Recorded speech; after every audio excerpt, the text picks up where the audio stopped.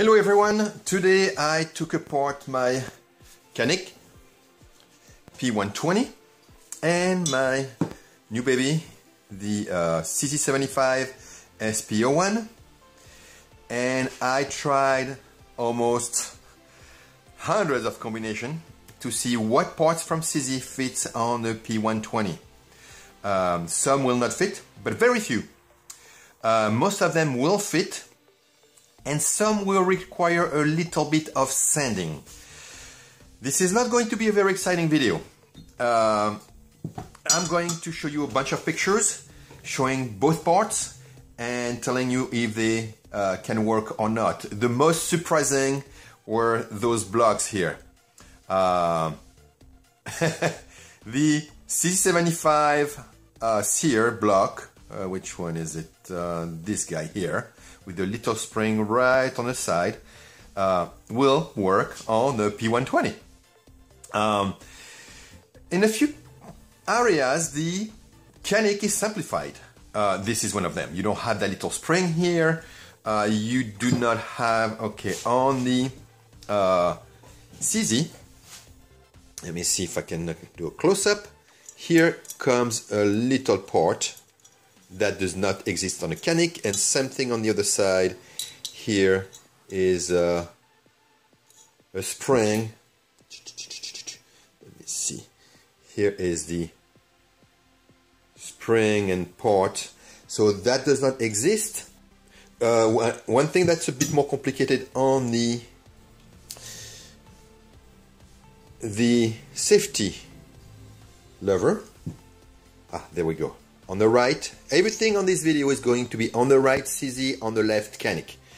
On the CZ, this is molded into the metal. It's like a stopper. And on the Canik, you have a ball bearing here. Very easy to lose it, so be careful with that. So I will think the CZ is a bit simplified.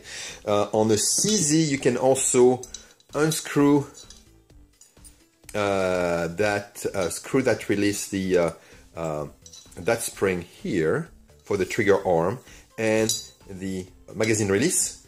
You can remove it without removing the entire trigger assembly.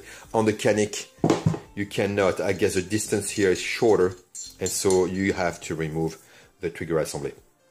But you will be surprised. A lot of things fit. What does not fit, I can tell you, there are only a few parts, and they can be trimmed. This is a CZ hammer, and if you want it to fit on the Canik, you will have to enlarge that hole here.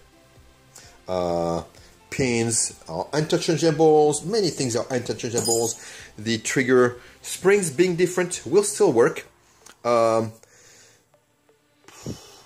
mean, everything almost can be swapped. What cannot? Anyway, I have a list. I suggest you download this from the internet, because I'm going to take that list with the number and the name and tell you if it fits. It will be a yes if it fits, a no if it doesn't, and what is required if you need to do something about that part. Anyway, take your time, have a cigarette, have a drink, whatever you want to do, and enjoy that list coming up. The first part we're going to cover is part number 1 on the diagram, which is the frame, and the frames cannot be swapped, of course. Here is the Picatinny rail underneath each frame. On the right you have the CZ75 SP01, on the left the Canik P120. Same thing, CZ on the right, Canik on the left. You can see the CZ magwell is a bit more flared than the Canik. Moving along to part number 2 on our list, it is the slide stop, and yes, it can be swapped. And the only drawback is if you use a CZ75 slide stop, it will be harder to put in and remove. I don't know why they are harder, probably the tolerances are tighter. I much prefer the Canik, a lot easier to remove, but it works. Next are part number 3 and 4, the slide stop spring and slide stop spring pin, those one you shouldn't have to replace. I haven't tried them. They are kind of a pain to pull out and put back, but you should never have to move those out. Okay, next will be the trigger. Part number 5 is a trigger, and you can use it as long as you open up the area where pin number 6 or part number 6 goes into, because on the Canik this pin is larger. Pin number 6 or trigger pin number 6 will not fit, and the trigger bar number 7 will fit, no problem whatsoever. The part number 8, the trigger spring, even so it's different than the Canik, will fit and work fine. And finally, the part number 9, the pin, is one of 3 pins. The 2 others are with the hammer, we'll go over it later, are identical as the Canik.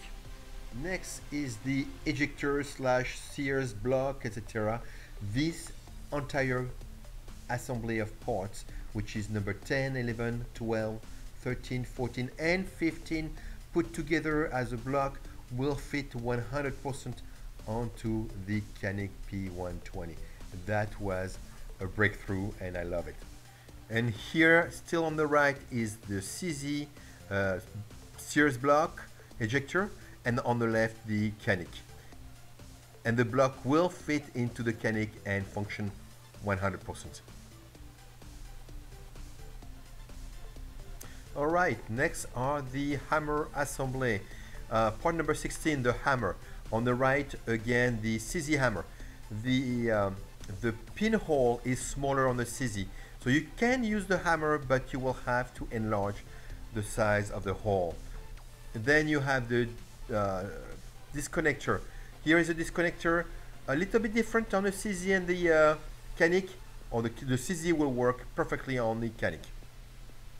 Then we will have the main spring strut number 20, absolutely identical.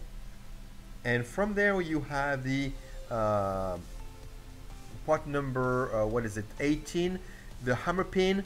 It is smaller than on the Canik, that's why you need to enlarge the hole of the hammer, and then it will work fine. But the part number 18 will not work on the Canik. Again, pin number 9s, you have 2 on the hammer. Those are absolutely identical with the Canik. Let's move on to the next parts.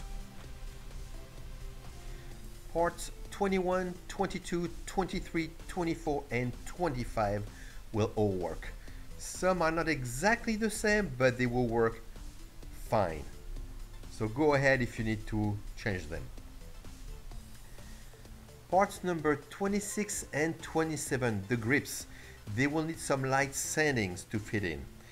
Part number 28, the grip panel screws will fit without any issues.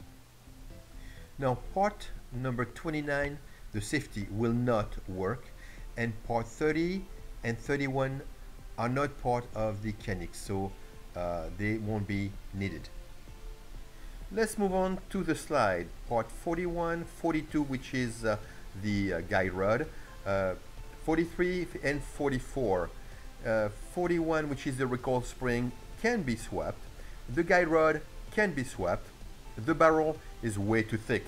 It cannot be installed. The bushing cannot be installed either. And 44, of course, the slide cannot.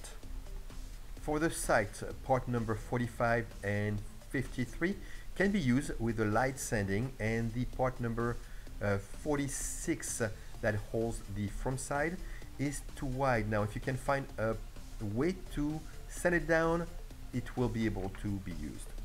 Now move on to the extractor area. The part number 50, the extractor, a different design will not fit. Extractor pin, part number 51, will fit.